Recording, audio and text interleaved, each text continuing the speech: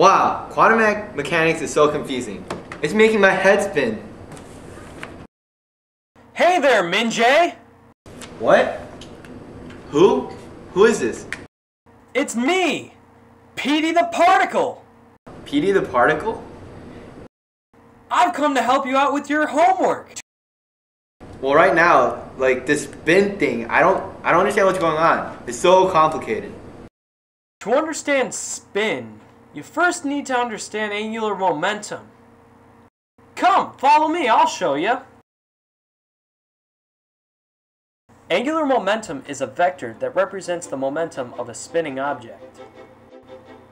You can find the angular momentum by multiplying the radius times the mass times the velocity. Another really important note to make is that angular momentum is conserved as long as there is no external torque. Hey there, Minjae! Whoa, hey there, Petey. Hey, do you want to learn a trick to find the angular momentum vector in any situation? Sure, why not? Alright, now stick out your right hand. Alright. Now, try to imagine a bike wheel, or an object rotating counterclockwise. Alright, now stick your hand out. Now clench it as though that was the object rotating. Now see your thumb? The thumb is actually the direction of the angular momentum vector. Cool. That's what we call the right hand rule. So, what's the difference between spin and orbital angular momentum? Orbital angular momentum is when an object rotates around another object. Spin angular momentum is when an object rotates upon its own axis. Electrons combine these and they both have spin angular momentum and orbital angular momentum, kind of like in here. So, orbital momentum is when an object is spinning around another object's axis, like this, and spin momentum is when it's spinning on its own axis.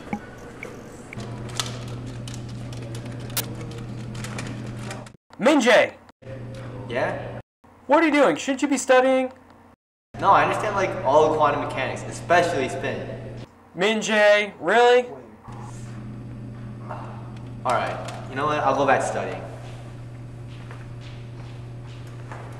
Angular momentum has three different vectors based on the three different planes of space, x, y, and z, which you can see by the basketball here. The three different planes act as operators on angular momentum, and these operators do not commute. This means when you observe the angular momentum of one vector, it collapses the wave function, and you can't be sure of the angular momentum of any other vector. How are you doing, Minjae?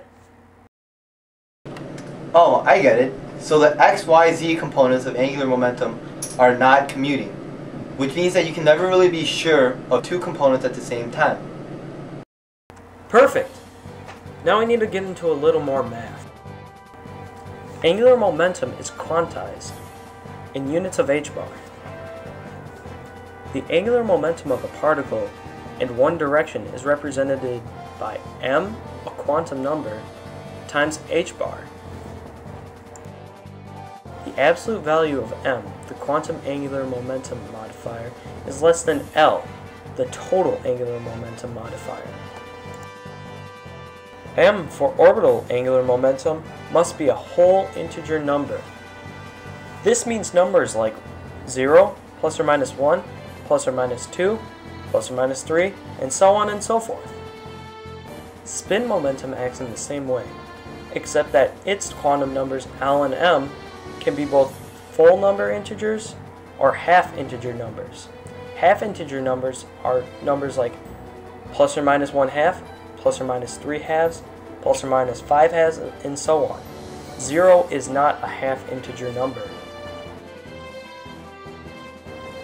However, if L is an integer number, that means M also has to be an integer number throughout across. If L is a half integer number, M can only be made up of half integers. And remember, 0 does not count as a half integer. Try to remember the spin for electrons and photons, as they're really important. Electrons can only have spins of -1/2 and 1/2. This is commonly referred to as spin up or spin down. Photons can have spins of -1, 0, and 1. Wow, Petey, that's redonkulous. You're right, it is, Minjae. But the fact that electrons only have 2 types of spin leads to some interesting effects. We call this entanglement. We have a particle that we like to call a pion. Now, a pion can have 0 spin and 0 net charge, but it decays into 2 electrons which have opposite spin and opposite charge. These electrons enter what we call an entangled state. Because they came from the same pion, and the pion had 0 spin, both of those electrons have to have spins opposite of another. Because these electrons are entangled, even if we separate them light years away, they will still be dependent on another. This can allow for faster than light communication. Okay, so the pion is split into 2 electrons that have opposite spin. Now let's assume Cody and Saurin wish to split up and come back together in 1 of 2 locations. Cody has a pion, which ends up splitting into 2 electrons into their devices. Their devices can tell the spin of an electron. After talking, they decide to match the spin of the electron to 1 of 2 locations. Cody is 1 light year away, and he makes an observation onto his electron. This causes the spin to be either up or down. Saurin's electron will have a spin of the opposite of what Cody's electron was.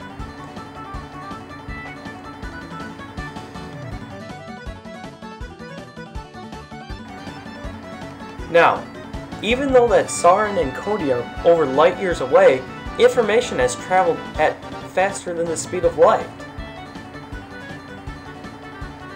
This is referred to as spooky action at a distance. Will they meet up together? Looks so! Good job, guys! This only works for the entangled state, however. This time, Cody and Saurin are going to try to use their cell phones to communicate with each other faster than the speed of light. Let's see how that goes. Cody is again 1 light year away, and he tries to call Saurin. This isn't working so well for Cody.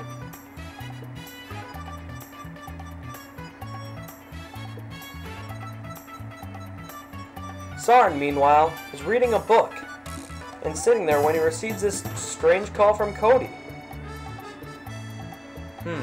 What could it be, Saurin? Now, unfortunately, those two, their transmission got a little screwed up from the distance. Now, Saurin thinks he's going to go to one place. Better luck next time, Saurin. Meanwhile, wait a second. Cody, what did you tell Saurin to do? Oh, I was gonna meet Saurin at Woodman's.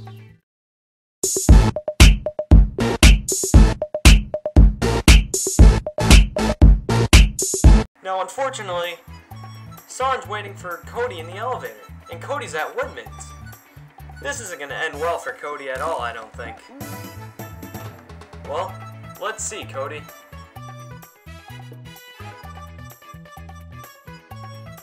Looks like you weren't able to meet Saurin here after all. Thanks, Petey. I think I'll be able to pass this test.